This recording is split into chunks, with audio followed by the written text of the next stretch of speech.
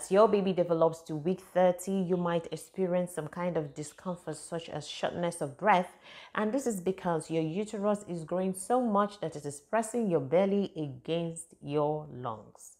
It's so cloudy in there, but it is all normal.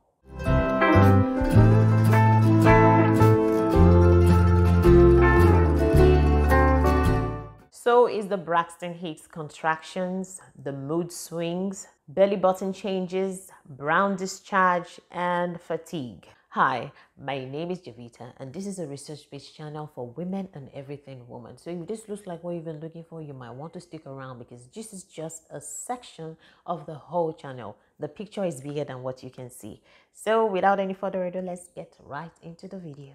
Let us do a little question and answer this week.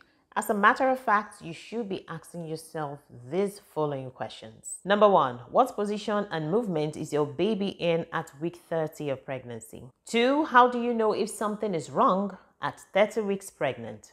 Number 3, what should you be worried about at 30 weeks pregnant? And number 4, why does it hurt when I turn over in bed at 30 weeks pregnant? I believe those are the questions that you might have, and you might even have more, but let us tackle these few questions. So starting with what position and movement your baby is at 30 weeks pregnant.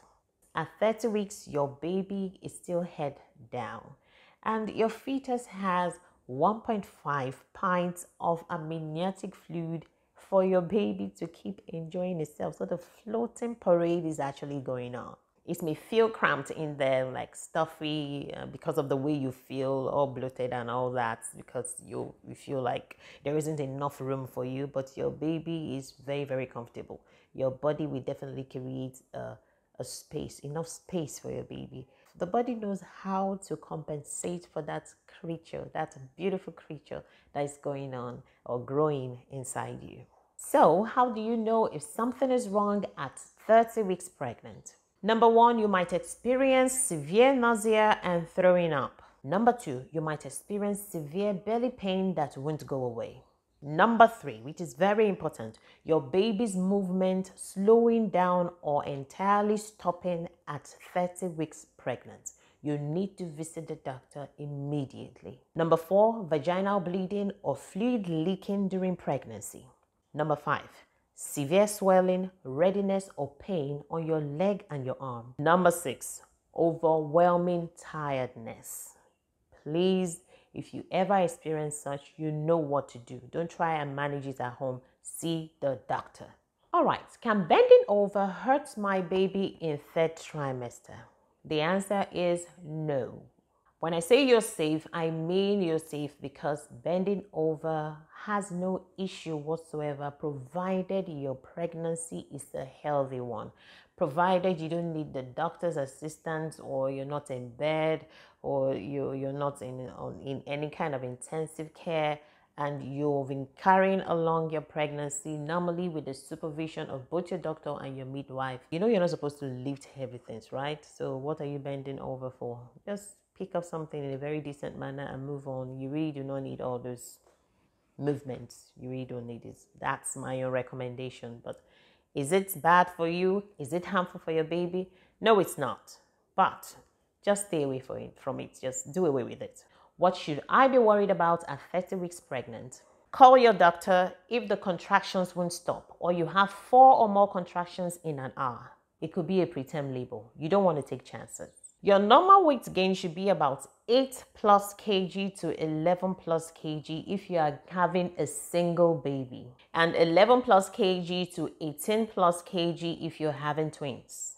Anything other than that, you need to consult the doctor. So why does it hurt when I turn over in bed at week 30 of pregnancy? You know, in time past, I've said something about us getting a maternity pillow or utilizing the pillows we have at home to support ourselves while we're lying down.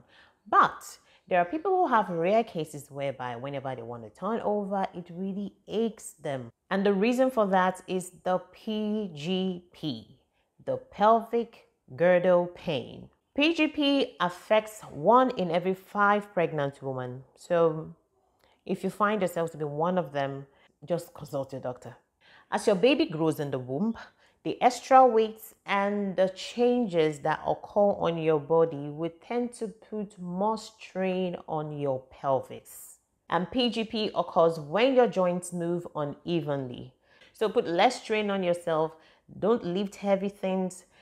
You can do some stretches, which are recommended by your midwife or your doctor, but do not put so much strain on yourself. You can also do some stretchy or some pelvic exercises that can help you, but be gentle about everything that you do. And this 30 weeks will be as easy and as enjoyable as possible. Mind you, every pain or discomfort, or any mild pain, sorry, not major pain, or discomfort you encounter in the course of this journey of pregnancy is a blessing. It's something that you ought to cherish for the rest of your life, because you're bringing about somebody just like you to come to this world, and it is something you ought to be happy about. So that'll be all for now. Thanks for watching. This is 30 weeks pregnant, and we are moving up to 31 weeks pregnant. Thanks for watching. Thanks for sticking around. If you're yet to be a member of this family, you might want to click on the subscribe button so you don't miss out on any video. So beautiful mommies, we'll see in the next one. Bye-bye for now. See ya.